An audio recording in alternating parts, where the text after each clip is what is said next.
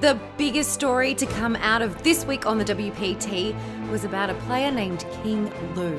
King was so close to winning back-to-back WPT titles, and I don't mean from one event to another, which is outrageously impressive in itself, but I mean from one day to another. It's very rare that we award the Sexton Cup 2 consecutive days in a row, but it did happen this week just gone, with WPT Venetian playing down to a winner on Tuesday.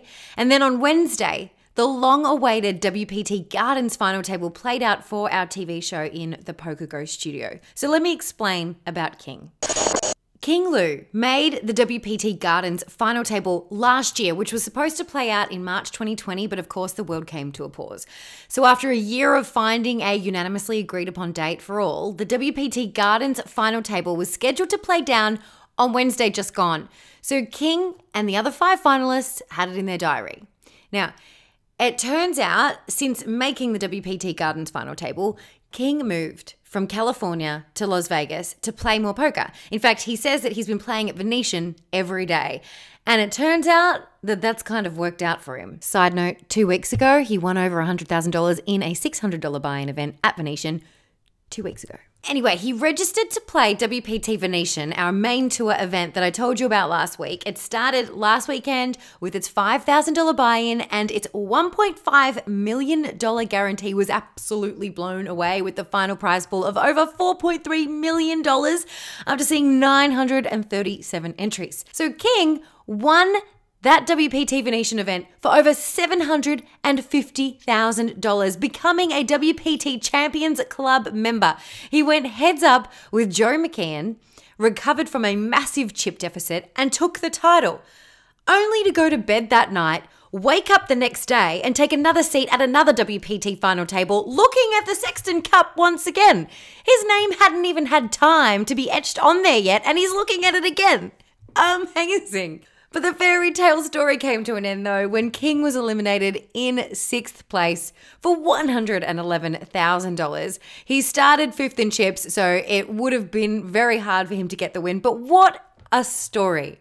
I just love it. Now, that WPT Gardens final table made for some great TV viewing. We're cooking up those episodes now, so maybe click off if you don't want any spoilers beyond King's story. So many eyes were also on Chance Corneth, who had started the final table with the chip lead, but he finished in 4th place for just under $200,000. And it was poker pro Marcus Gonzalez who secured the win, over $500,000, the championship trophy, a championship belt from the Gardens Casino, a Hublot Big Bang steel watch, and a set of Baccarat crystal. And his name will be etched alongside King's on the Sexton Cup. And we'll be seeing both of our new Champions Club members in the next Tournament of Champions. In other news, the World Poker Tour is officially returning to Australia at the Star Gold Coast. We had our first ever event there at the end of 2019, which was a huge success. And now with live tournaments back up in this part of the country, we are ready to go again. So on May 21st, we'll have a WPT Deep Stacks Festival with the $1,500 buy-in WPT Deep Stacks main event on May 27th. I'll be at that one and I cannot wait. I will link to the schedule of that 10-day series in the show notes.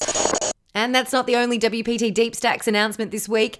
On April 21st, we will see WPT Deep Stacks Hanoi start at the Crown Poker Club in Vietnam. And Danny McDonough is cozy in hotel quarantine right now, getting ready for that event as tournament director. That one is also a 10-day series, and I will also link to the schedule. And on Party Poker, we are well and truly into the WPT 500 online. If you didn't get a chance to enter one of the 9 day 1 flights for the first WPT 500 online main event with its $1 million guarantee, that's all right, because another one starts all over again tomorrow, March 15th, with 9 more day 1s in the WPT 500 knockout online main event, also with another $1 million guarantee. And there's a whole schedule of side events, which I will link to. Or you can find the schedules for any of the events I've mentioned, plus everything else, at WPT.com.